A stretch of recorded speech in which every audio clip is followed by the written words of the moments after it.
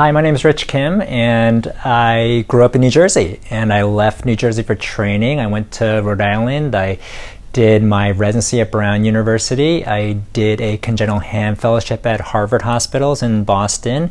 Then I came back down to New York area. I did my fellowship training at Columbia, and I did work for a little bit back in Rhode Island at Brown University, but then I decided to come back to Jersey. Family and friends brought me back here, and so I've been in New Jersey since 2007, and I've been practicing here since. My inspiration to go into hand surgery, it's a fascinating machine. It has a lot of different parts to it, and the surgery is really fascinating also. There's some soft tissue work, there's some bony work, there's some microvascular surgery.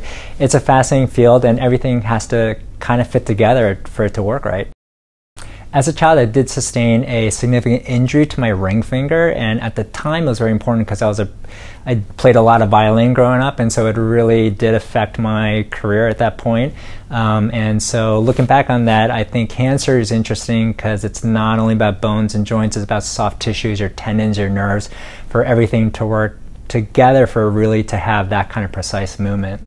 I think my greatest patient success stories are my congenital hand surgery cases. I think especially for babies, for infants born without thumbs, without radius bones in their forearm, I think those are really meaningful surgeries. I think you can potentially change a person's life, a child's life, with those surgeries.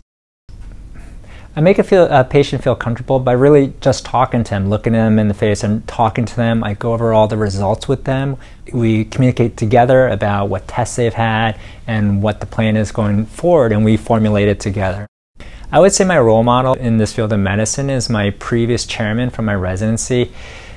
Even at an older age, he would still come in at 3 o'clock in the morning for cases to teach residents and to teach them anatomy and show them the particulars about surgery. And so I hope in my career I can touch trainees with that same kind of knowledge and support.